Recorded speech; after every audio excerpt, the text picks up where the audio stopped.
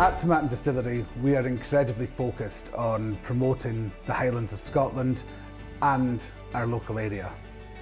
The distillery itself inspires a community. We have 29 houses on site where everybody that works at the distillery gets the opportunity to live.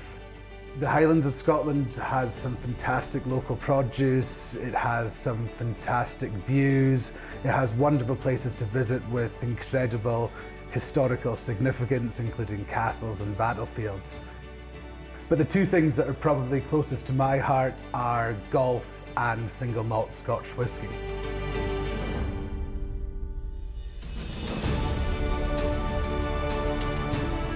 We are here today at Castle Stuart Golf Links with Jeremy Matt, Director of Golf, to learn about the connections between Tomatin Distillery, Castle Stuart Golf Links and the game of golf. So Jeremy, tell us, how did somebody from upstate New York end up working at Castle Stuart Golf Links? Well, first of all, Scott, thank you very much for being here today. It's always nice to see our friends from Tomatin here at Castle Stuart Golf Links. It's been a nice, long, outstanding relationship that we've had with you guys. And normally it's when you're here for a game of golf with some of your clients and guests and just saying a quick hello. But when Jennifer had sent me through the email to say I might have an opportunity to talk a little bit about Castle Stuart, the game of golf, talk about some whiskey, and more importantly, try some whiskeys, it was a bit of a no-brainer for us. So thank you for having me. How does a guy from from the Highlands of, or from upstate New York, how does a guy from upstate New York end up in the Highlands of Scotland? It's always one answer: a girl. So a lot of people think that I came, for Castle Stuart alone. Working in the golf industry for 20 some odd years now. People think, oh, you came over here to work at Castle Stuart. I've been very fortunate to end up at Castle Stuart, but that was very much through the relationship with my wife. She's from the tiny town of Dingwall, which is only about 22 miles, from Castle Stuart itself. I worked at a golf course in Rhode Island, which was a sister club to Skibo Castle for many years, Carnegie Abbey. So there was quite a few Brits, and particularly Scots, that worked at Carnegie Abbey. And there happened to be just a beautiful blonde Scottish girl that was there with an accent that I just, melted my heart. And a few years later we married, and when we found out we were having our daughter Bailey, that's when we decided to make the move. And I'd visited Scotland on many occasions for 4 or 5 years and fell in love with the country, and particularly up here in the Highlands. So very fortunate that the year that we decided to move over in 2009 was the same year that Castle Stuart was opening. So. Yeah, that's it. A girl. A girl. I think we've all gone places for girls or boys or whatever everybody gets into. So in terms of, there's obviously differences between golf in Scotland and golf in the United States. What was golf like growing up for you? Golf for me growing up was, when I was younger in my teens, was picking on my buddies on the golf team, because it was, for me at that point, I was playing baseball, playing soccer, playing basketball, and were really my sports when I was in my teens. And so my buddies who were on the golf team, and our high school had a fantastic golf team. I remember sitting out having lunch with one of my good pals, Michael Hickey, and picking on him for being on the golf team and playing an old man's game. And here we are, fast forward, 25 years, and I'm a director of golf at one of the top 50 courses in the world. So the game of golf wasn't really in my mindset as a young guy. It was when I was out of high school, late teens, early 20s. Organized sport was maybe slightly harder to get together and play. 18 guys to get together and play baseball just was difficult. We're all busy and between school and work and all that stuff. So I needed to find something that I could do to have a bit of fun, and golf really ticked the box for me. I started playing in my home club in Hoosick Falls, New York, Hoosick Falls Country Club, and it's a 9-hole course, tree-lined, hilly, parkland. But it was just a great place for me to learn the game of golf. And I mean, there was times that first summer I started playing, I would go around it 4 and 5 times in a day. And if I wasn't going around the golf course, there was a little practice hole in the middle, and I'd be there trying to work on my short game. And yeah, it was humble beginnings. I was absolutely terrible. And there's some guys back in Hoosick Falls could tell you some really funny stories about me at 19 and 20 and 21 playing golf. But again, here we are, 41 years old, director of golf at Castle Stuart. Still an amateur golfer, play off a handicap of 5 now, rather than the 25 back then. But there's no doubt the game of golf here in the Highlands is very different from where I started. I absolutely love links golf. I've fallen in love with it over the last 10, 15 years. And it's a very different game of golf than what we had in America and what we had in upstate New York. But I think it's, it is the home of golf, and I think that's a big reason why we get so many visitors coming to the Highlands and coming to Scotland. And what a wonderful combination with whiskey and golf. It's a perfect combination for the golfers coming over from America. We've got a castle here on the grounds as well, so it all comes together quite nicely. It does. I still get excited every time I drive along through the gates, and you come through and you just see the Art Deco clubhouse, and you just get excited for coming out into such a fantastic golf course. It's the same with the golf that we're spoilt with up here in the Highlands in general. There's so much. I think that's what people don't understand, is the amount of golf that's actually up here in the Highlands. I don't even know how many courses there are along this coast, but there's some beautiful heathland courses, everything up here. It's just fantastic, isn't it? Oh, no doubt about it. You come up the A9 and through the Cairngorm Mountains, and right next to the doorsteps of Tomatin Distillery is Spey Valley and Bodifgarten, wonderful golf courses in their own right, as you say, more heathland type courses. And you get up here into Inverness, and you've got Castle Stuart and Nairn just down the road from us. Nairn Dunbar is a wonderful golf course as well. I'm a member at Royal Dornoch. I'm a member at Tain. We're just so fortunate with all the different golf courses. Brora is one of the most unique golfing experiences that you're going to have. We're certainly spoiled for choice, aren't we? It's just a wonderful place to come and play golf. So I touched upon your experiences of golf growing up. What were your experiences of whiskey growing up? Whiskey, yeah. When I was a young guy, there wasn't. I didn't drink a lot of whiskey growing up in the States. My first experiences really for whiskey was my first visit to Scotland with a proper single malt. I hadn't drunk a lot of whiskey until then. I had ended up with my wife at my father-in-law's house in Dingwall, and my father-in-law Billy's kind of a local legend there. And I sat down in the house, and he said, "It's just obligatory. Here you are. It's the first time across the door, and here's your whiskey." And I have to admit, that first sip took my breath away a little bit. I was more of a beer drinker at the time, so there was a bit of gulping when you have your first sip of a pint.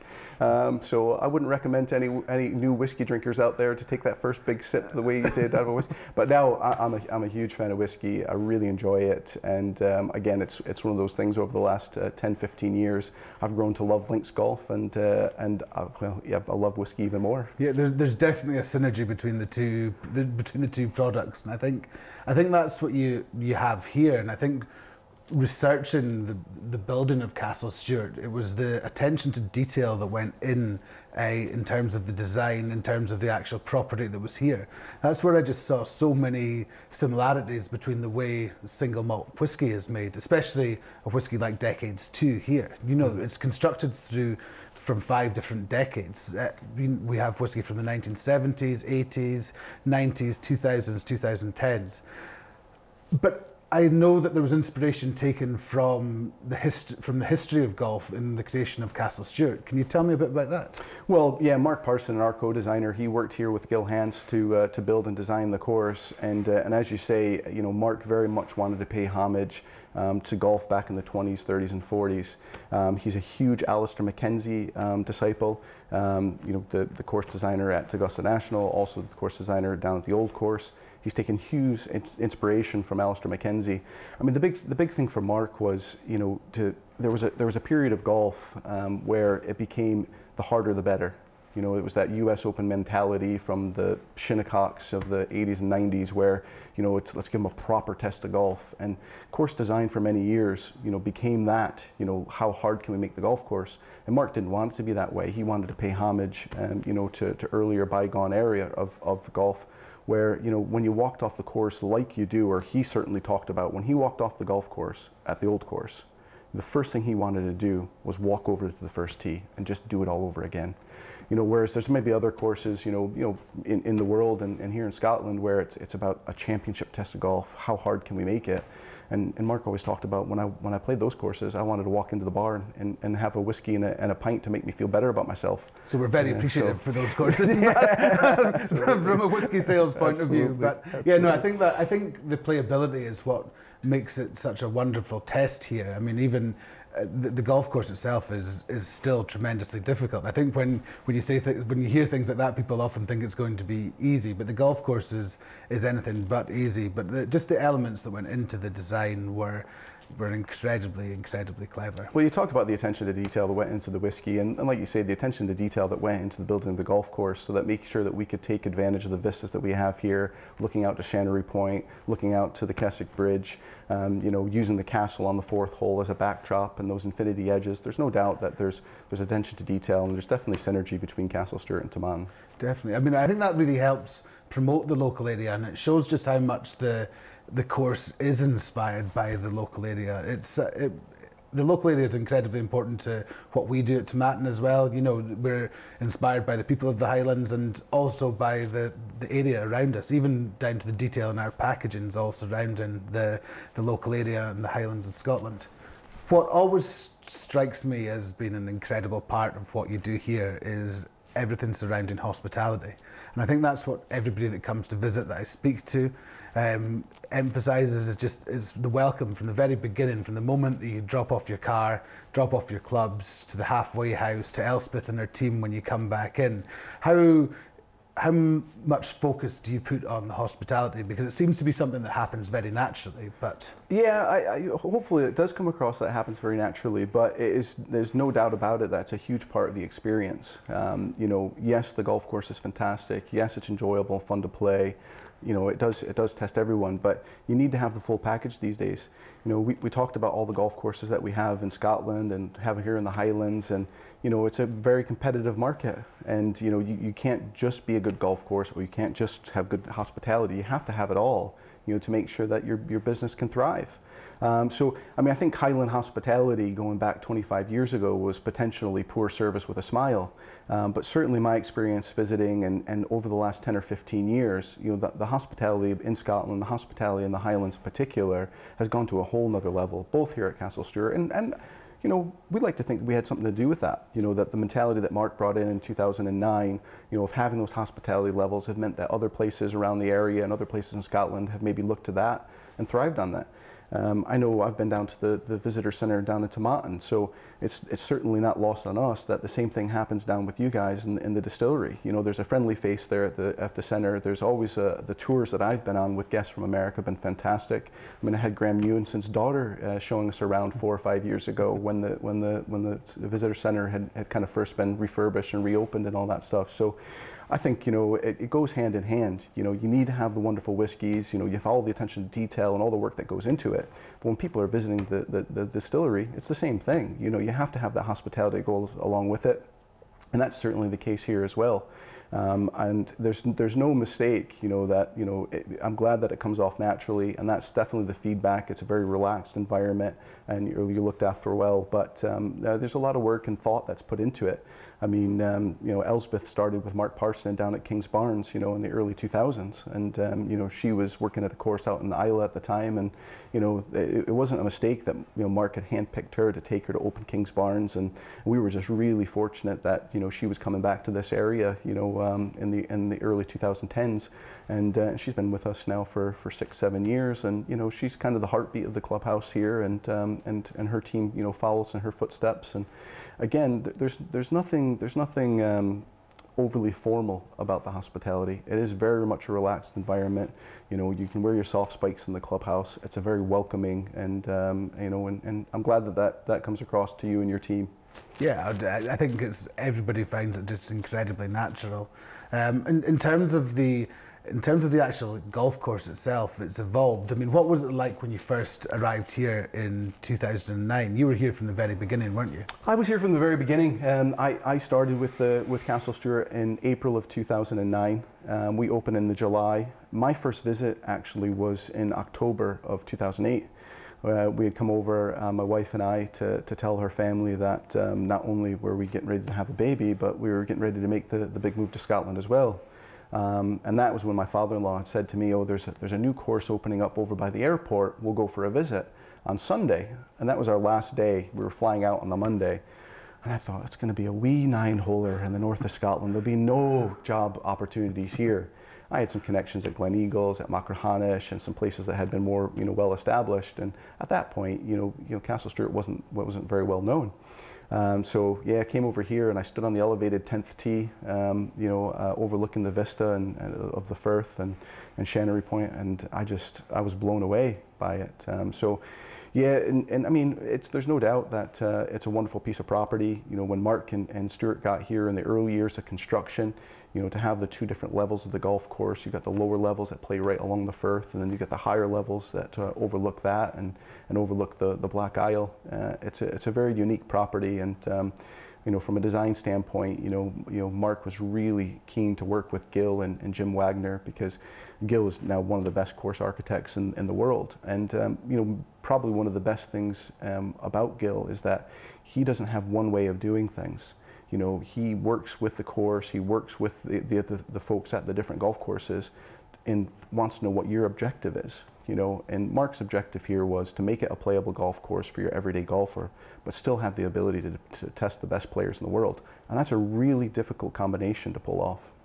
Yeah, and I will get to, I've got some questions lined up for further down the line about the inspiration between some of the best golfers in the world have given to this place. But I think we'll talk a little bit about the whiskey. So Tomatin Decades II is a multi-vintage single malt whiskey.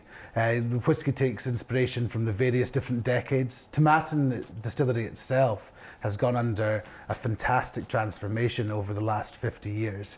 But Tomatin Decades II pays a homage to Graham Unson's craft. You talked a little bit about his golf game, but we won't get too much into that today. But we'll certainly get into his whiskey creation, which is fantastic. And what I thought we could do is maybe pair it a little bit with the different decades and see how that's affected golf in general and single malt whiskey. So the first whiskey, and in fact over a quarter of the recipe of this whiskey, is matured in American oak casks from the 1970s.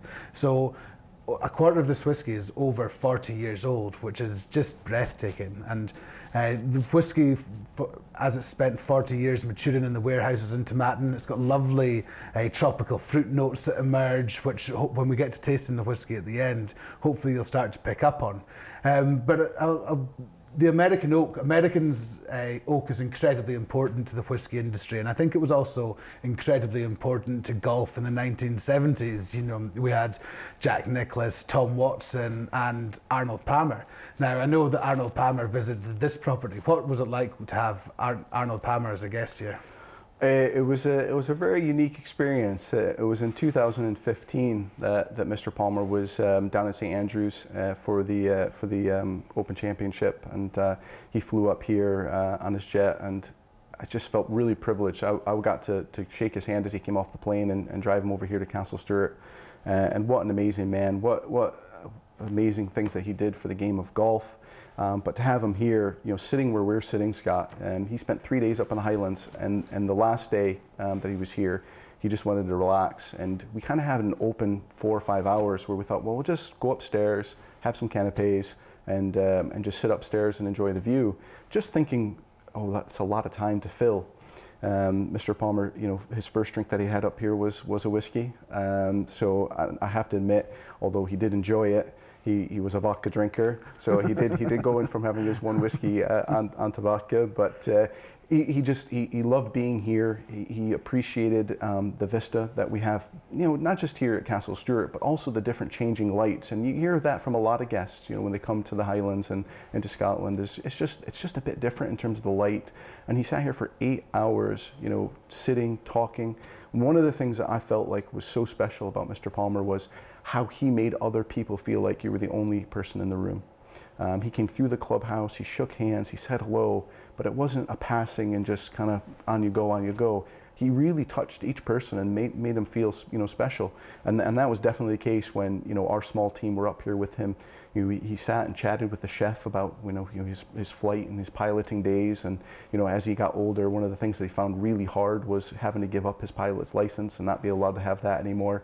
And he sat and chatted with our chef for 30 minutes. And he's just a lovely, lovely man. And we were so special to have him here and visiting the property for a few days.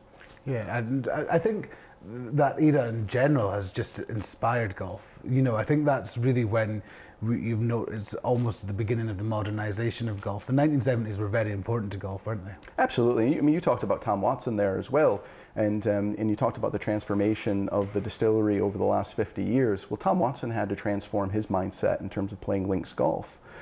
He had won multiple Open championships, but many people forget when he first started coming over to play in these Opens, he really struggled.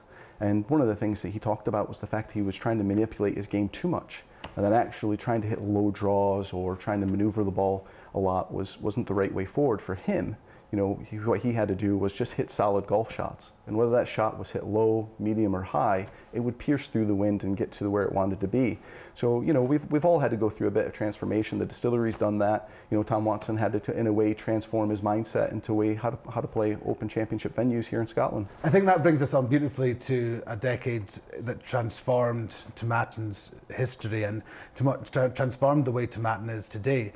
The 1980s is a decade where Tomatin went from being the biggest distillery in Scotland to having a much smaller production, and we focused much more on the consistency of our spirit, and we've also focused on using a variety of different cask finishes. So in Tomatin Decades II, the smallest amount of whiskey actually comes from the 1980s, but all of this has been matured in Spanish Oloroso sherry casks, so casks that have previously held Oloroso sherry. So this will give a much bigger dried fruit flavours coming through.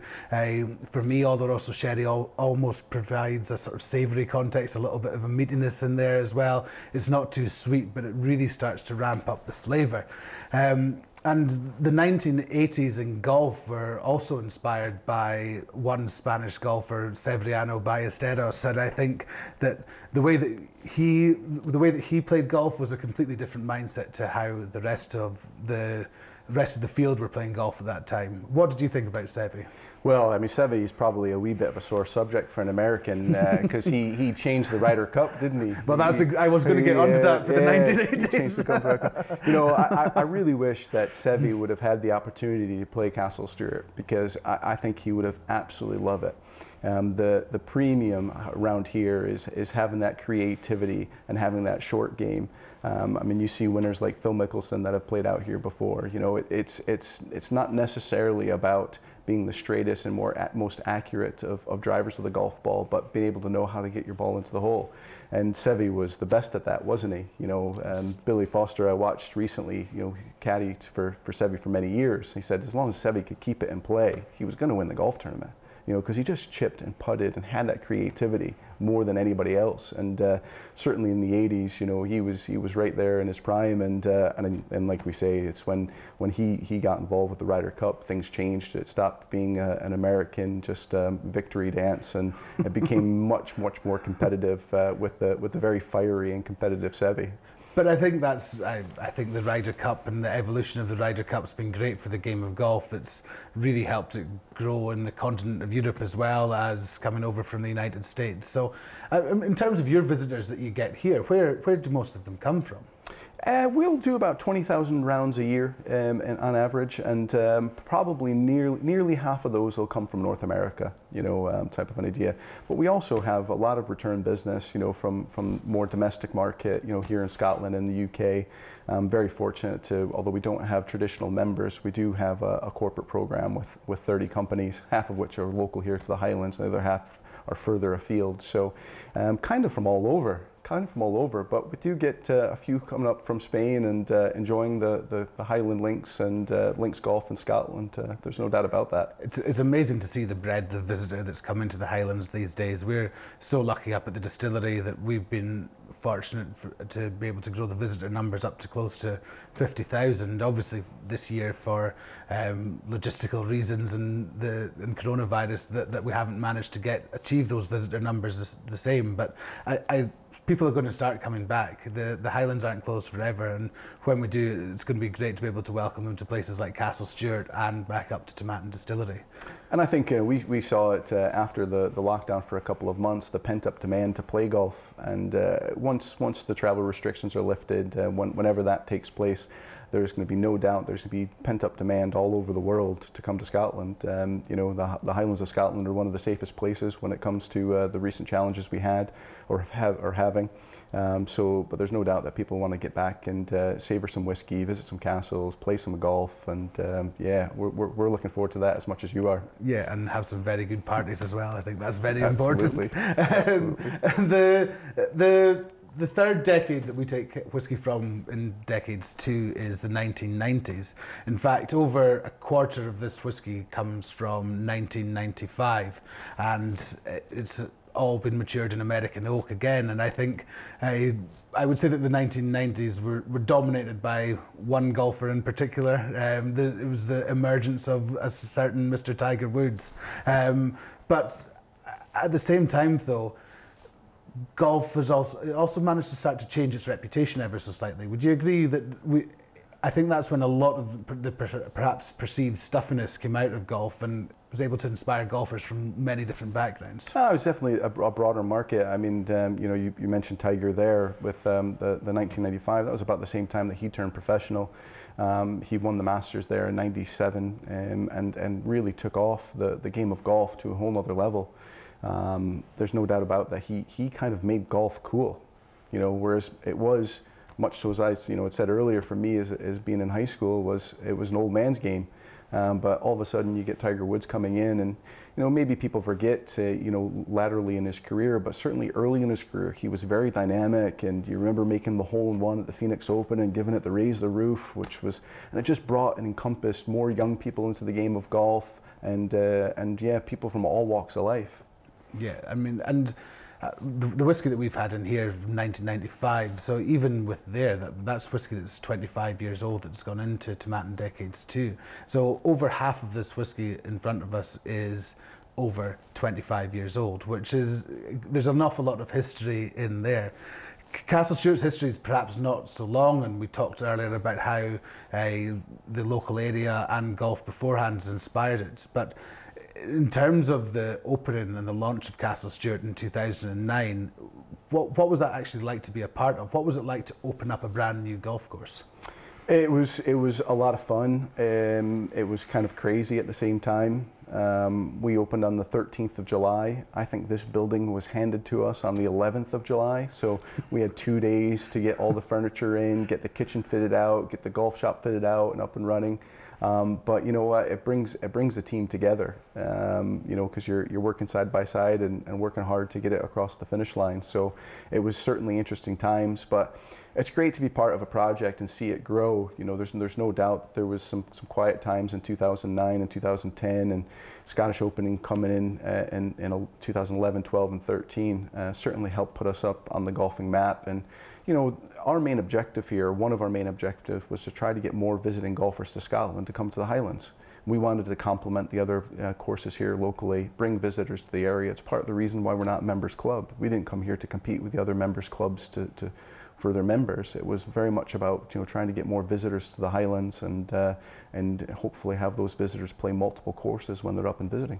Yeah, and I think that the very fact that we now have destinations like Castle Stuart, there's no doubt it's going to impact on even the likes of the local castles you mentioned there, but also the restaurants in Inverness. I think now we've got some amazing places to eat in Inverness: Cafe One, Rockpool, Mustard Seeds, and then even further afield, all across the Highlands, we're inspired by fantastic local produce, which I know that is important to what you do here as well. I think the local produce makes a difference. You often see that you've got local beers stocked, and of course having your local whiskey stocked is very important as well. Absolutely. You know, local produce, you talk about, you know, the fish and, you know, the sausages are all from local vendors. And Tomatin are only, what, 9 miles down the A9 from us as well, so we always have plenty of Tomatin, and both for sale in the golf shop and for a dram in the restaurant. And the Black Isle is right behind us here, and Black Isle beer is one of the beers that we have down in the restaurant as well. So it is important to us to be part of the local community and support the different local businesses, and it's great when we get that support back from those businesses as well. So you mentioned there about 2013 and the Scottish Open. I know the Scottish Open first came here in 2011. Was it Luke Donald win the first year? That's correct, yeah. Yeah, Luke Donald won the first year I was here for one of the days. But I feel that 2013 was really the year where the Scottish Open was put on the map. I remember the competition being at Loch Lomond when you were growing up and you'd watch it on television. But really when Phil came here and won in 2013, it put the Scottish Open on the map because everybody was talking about it, because he obviously then went on to win the Open Championship at Muirfield. We have another connection here in the fact that the youngest whisky in here is from French oak casks from 2013.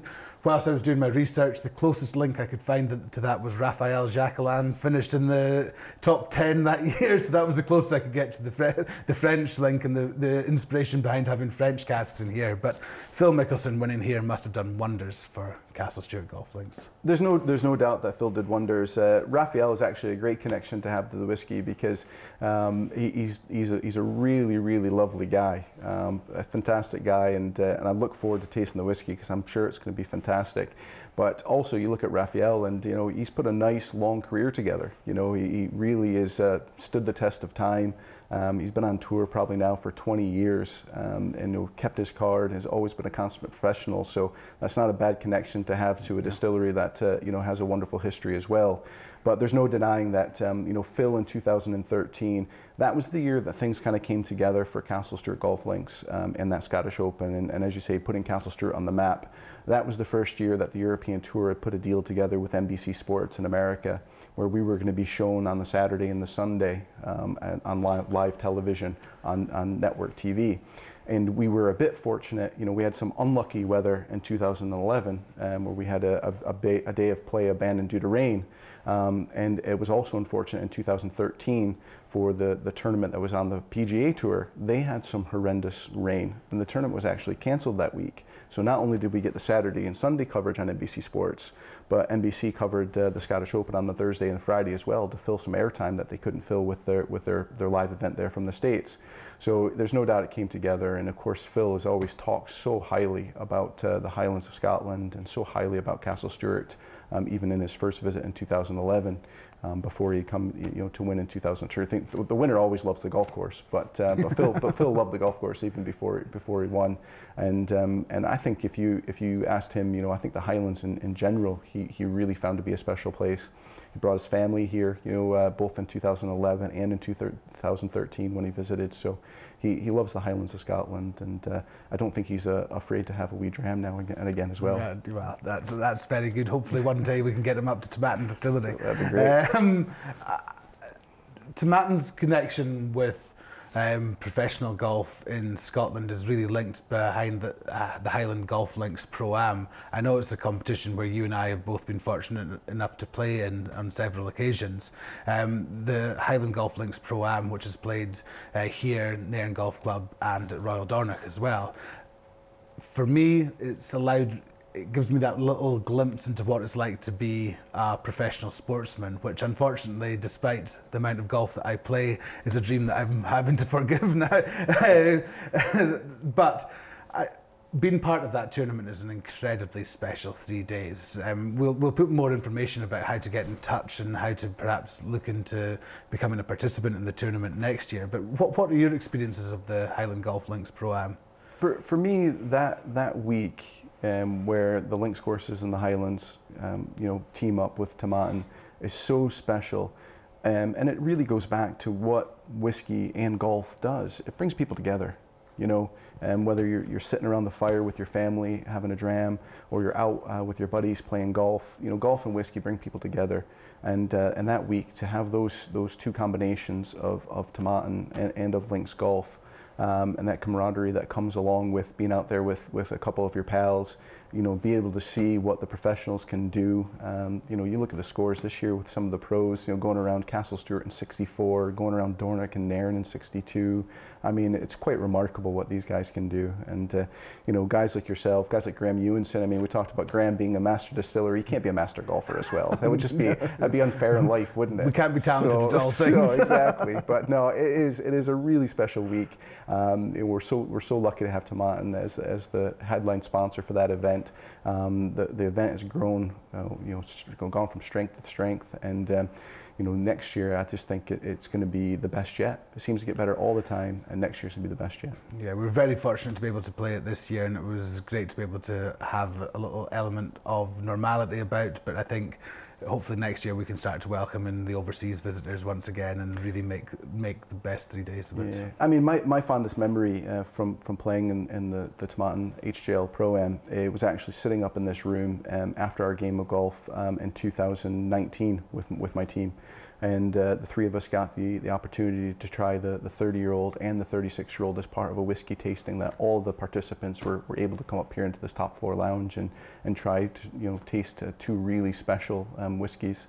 We had one of the team from Tomatin here giving us the tasting notes as well, which makes such a big difference. And that's one of the things that we try to do out here on the golf course. When you tell people what they're getting ready to try, they have a real appreciation. You can actually smell the notes that you're talking about. You taste the tastes when you just plant those seeds. And we try to do the same thing out on the golf course, before visitors go out on the course, explain to them the different distinct course features out there, the width in the fairways, but how you have to have the angle of attack, the infinity edge greens, the chunk bunkering and the seclusion of holes. Those tasting notes are so important, both when it comes to trying a new whiskey and when it comes to trying a new golf course. It all helps create an experience. Yeah, absolutely. And that's what we're trying to do with single malt whiskey. Single malt whiskey is more than just the drink itself. It's the craft that's gone into it. It's the people that are making the whiskey, but it's also who you're drinking the whiskey with and where you're drinking it. So that's why I think that both golf and single malt Scotch whisky go so well together. But I think we've built the whiskey up so much that it's definitely time to have a little sample. Absolutely. I know we've been sitting here itching our feet. I know. So what we have in front of us here is Tomatin Decades II. So in terms of tasting whiskey, what we're about at Tomatin is we want everybody to enjoy the experience. There's an awful lot of people in this world that will tell people how whiskey should and shouldn't be drunk. But the most important thing is for you to enjoy what you're drinking in front of you. We've talked a little bit about the whiskey so far. So we've got whiskey from the 1970s, which is going to give you incredible depth of flavour, mostly surrounding these beautiful tropical fruit notes that come from the long maturation up in the Scottish Highlands, up in the mountains. But we also have some notes that will come through from the Oloroso sherry casks from the 1980s. We've got more American oak from the 1990s, which will give a much more sort of creamier and buttery sort of flavour. And in the 2000s, we've got recharred Verdeo hogsheads, so casks that have previously held Verdeo wine, and we've stripped them back and charred them, which again creates these big vanilla notes. And then finally, a little bit of French oak, inspired by Raphael Jacquelin. So thank you very much for joining me today. Have a little nose and have a little taste of the whiskey. The nose is what we're aiming to do with this whiskey is just to create a wide variety of flavour profiles. There's going to be a lot of step change in there, so it should be a whiskey that should be evolving across the palate when you're drinking it. Again, this is all about the craft of Graham Unson. This is about his skill as a whiskey maker. It's a whiskey that is limited edition. We don't make this on a regular basis. Once Tomatin Decades II is finished, there'll be no more left of it, and we'll be looking for the next part of inspiration after that. But I hope you enjoy your single malt whiskey. And my mouth is now watering. And, yeah, absolutely. So, cheers. Thank you very much. Cheers. Slàinte mhath. Slàinte mhath.